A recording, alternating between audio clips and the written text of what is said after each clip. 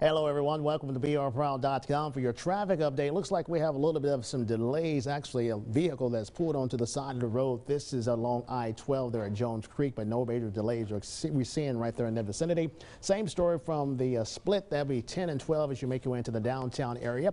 And along the Mississippi River Bridge, LA 1 into downtown, no problems there in the west and eastbound lanes. Take a look at the major interstates across the area, and we see nothing but the greens on 10, 12, and 110. That's the way we like to see it on a Monday morning.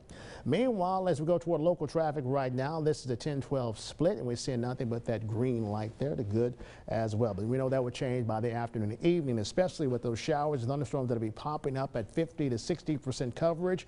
And once again, you know the story, which means wipers on, lights on for your Monday evening commute. Always keep you updated here on Facebook, Facebook Live, Twitter, and of course here on brproud.com. Everyone make it a marvelous Monday, and we'll talk again on Tuesday morning. Have a great one.